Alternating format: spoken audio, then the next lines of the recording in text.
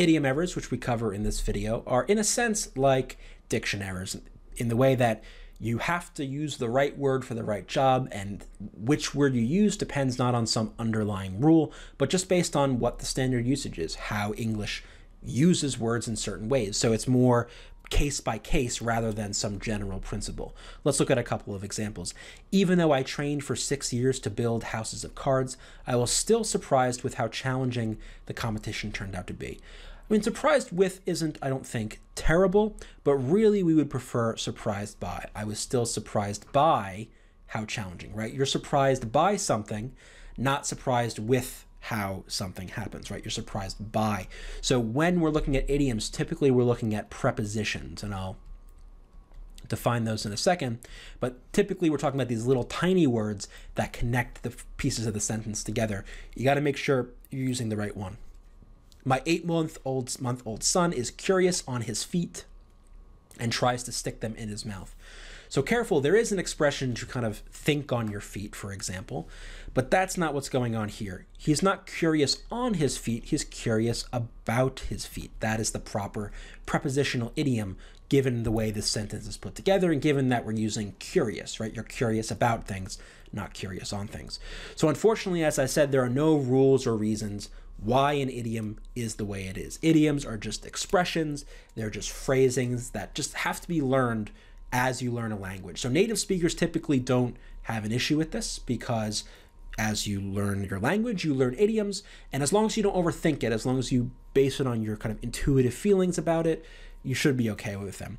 Now, non-native speakers obviously will have much more trouble with this, so maybe for non-native speakers, looking up idiom word lists might be useful.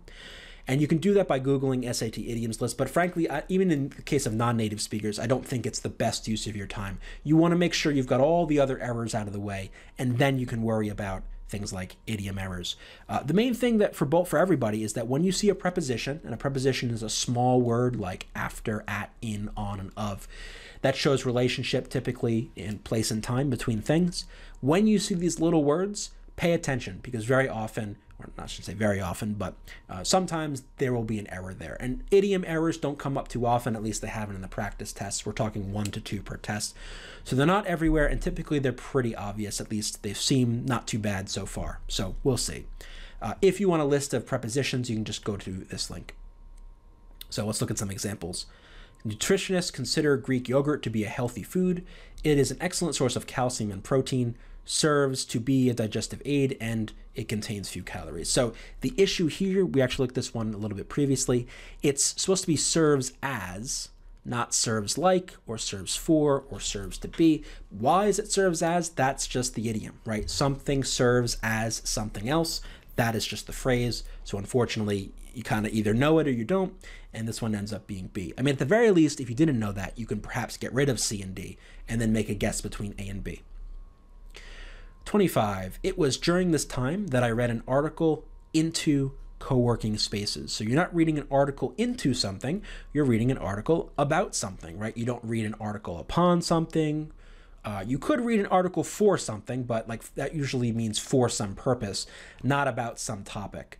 And you don't certainly read an article into something. So again, the proper idiom here would be article about, read an article about something. So we go with B.